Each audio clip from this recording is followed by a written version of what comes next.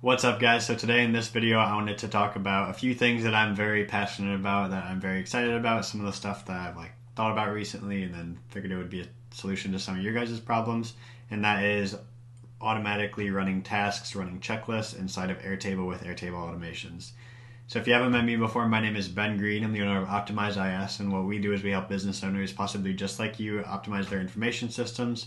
So whether that's tools like Airtable, Asana, Slack, Trello, all those, we help build out project management, CRM, invoicing, stuff like that. So if you're interested, check out the link in the description, but without further ado, we'll get right into the video right now. Alright, so as you can see, I am in a sales CRM database, and I do a lot of tutorials in these, but this one in particular is going to be very helpful for some of you guys, whether it's you looking for your sales CRM checklist or you're just looking to how to run this checklist with Airtable Automations. So first, I want to explain the purpose of this automation, what it's going to do, and how conditional it's going to be. This automation is going to run every time based on a set of conditions being met. So the conditions that are going to be met is, imagine you're a salesperson. You just made a bunch of sales calls.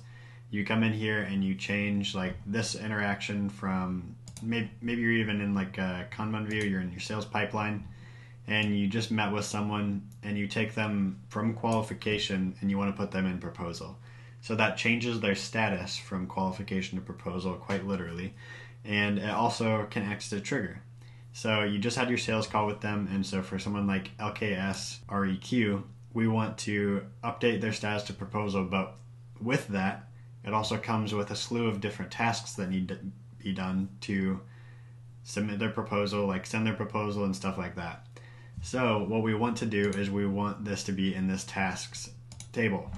So this task table is going to be where we manage all of our tasks for all of our processes in the sales CRM. And this might not be the best way to do it for your whole business, to manage your tasks at the base level. I encourage a tool like Asana for something like that, but you could have this be an external automation and have it send it over to Asana. Basically what I want to do is I want to recreate this. This is what we created for AceTube inquiry, and I had to manually code this in here, or manually just type this in here. So I'd literally just typed send proposal, typed send ask for referral. So these are the two tasks in the checklist that I want to automate, and I want this to happen every time someone is moved to that specific stage. So I'm going to show you how to do that right now. I'm going to show you, you just come up here, click on automations.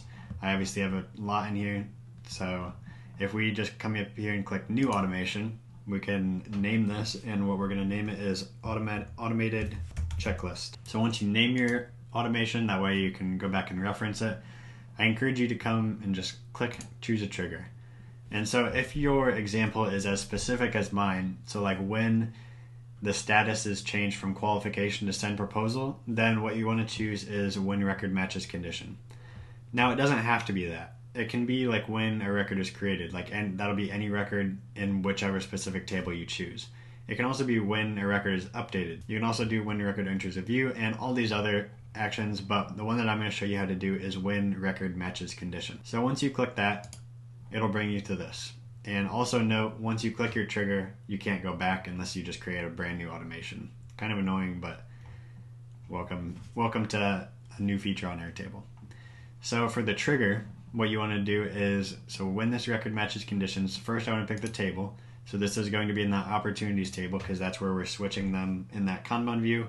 We're switching their status from qualification to send proposal. So we want to say exactly that. So when the status is proposal. And now since there's already so many in there that are already proposal, you might be like, is it just gonna, now every single thing in there that's already proposal, is it gonna retroactively run all of those and run this checklist when I turn it on? No, it's not going to.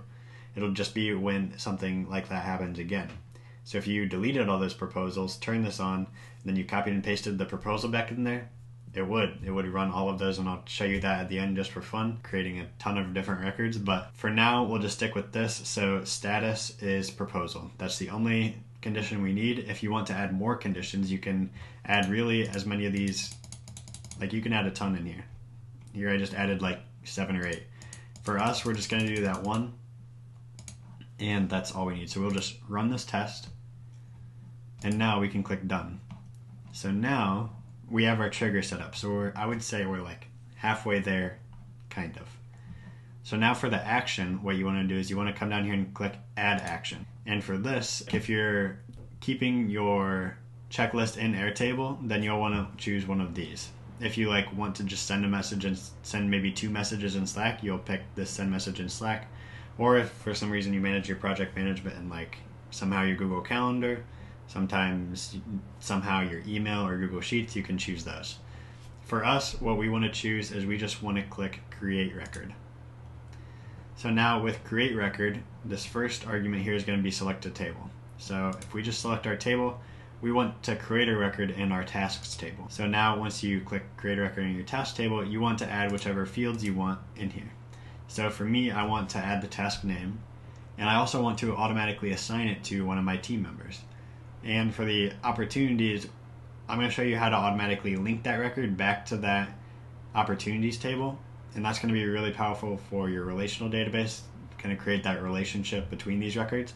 That way you know, oh, I have to send this proposal for this specific opportunity. So if I just start off, I'm going to add all of these 3 in the end. So I'll just start off with task name. So this first one is going to be create proposal. I think in the beginning I had send proposal in there, but you can create whatever you want your task name to be, put it there. Create your field. So behind my head over here, you can see it says collaborator there. So I'm just going to type in my name. So it automatically adds it to me. And now we add our third and final field, and this one's the most important if you're trying to use the relational power of Airtable and you're trying to link this record back to that record in the opportunities table. So here it obviously gives you a little tutorial itself, but choose records to link to by entering record IDs or names. So you just come in here and you click this little plus over here. So you click the plus, then you click continue, and then you click record ID. So you just click this insert button right here, and then bam, you're done. So now you might be like, well, Ben, do I have to create a new automation for every single task in my checklist? And my answer is yes and no. You don't have to create a brand new automation. But what you would want to do is you would just want to run this test. Test ran successfully. You click done, and instead of going back through all those steps and creating a brand new automation, what you're going to do is you're just going to click add another action. So now when this record matches conditions, it's going to run action 1, action 2, action 3. And you can think of that when this record is marked as send proposal, it's going to add this task for the send proposal, it's going to add this task for send proposal, and it's going to add this task for send proposal. So now we'll just come down here and click create another record, because we would just want it to create a new record. And we're going to choose again in that tasks table, and then we're going to choose again in the field. So we're going to add all of these fields in here. And now you can come in here and type in the task name. So this one is going to be, we'll just say send proposal. And for the collaborator, we're going to say me again. And then for the opportunities, we're just going to come back here and say, again, it's going to be the same record ID. So now we can run that test, and we can see that that test ran successfully. And I got another notification that I was added on a task. So now we can click done there. And now you can see, if I move myself, over there, we have 2 create records. So we have 2 actions.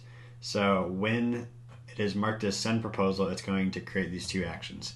Now for the most fun part, if we toggle this on, when we go back to our Airtable database, we can come in here and see it automatically linked it up to me, tagged me in it. And I actually got 2 notifications up here that I got tagged in it, so that's awesome. And now I'm going to ruin my inbox, and I'm going to go show you guys what happens when I move someone else to proposal. So say, even if they were already past proposal in my pipeline, if I bring them back into proposal, I bet this will turn into a 4 up here pretty quickly, and it added those 1 and that 2. And if we expand this, we can see it was created by automations created via API using automated checklist automation. So that was awesome. Now you are wondering earlier, what happens if I just add a slew of these? Like what if I delete the current status and add in the send proposal status? So I'm going to show you what that looks like right now. So for this, I'm going to just go back to all opportunities. And for this as well, I'm just going to go ahead and delete all these ones that are in proposal. And this is where you have to be very careful. So I cleared that, and now, as you can see up here at the top, I'm just going to add one in there so that I can copy that. But as you can see up here at the top, there are none that are, but I'm going to paste in here 9 of them. And I want you to watch what happens if we come back over here quick to this one. You can see bam, bam, bam, bam. It's going to add about 20 different tasks to my task sheet, because even if you copy and paste it 9 times, it's going to recognize that there's 9 different automations that need to happen. And so it's going to run it however many times you have your checklist, it's going to run it that many times. So I might have just eaten up 20 of my tasks, but it was worth it. And I definitely, okay, so I used it 12 times. But yeah, so that's how you set up that automation to run a checklist. You just got to be really careful around what your parameters are for setting that and making sure people are being like knowledgeable about like, okay, I'm making sure that I'm moving these people to the right stage or the wrong stage. And so maybe right now, I'm just going to put it out there. If you're wondering how to do an update record automation, then you can go check out this end screen right here, and you can learn how to update a record with Airtable Automations. So you might be looking how to like pre-fill a hidden form field in your Airtable forms. That's a pretty easy solution right there. If you want to go learn how to update a record using Airtable Automations, go check that link out right there, that little end screen right up there, and go check out how to do that.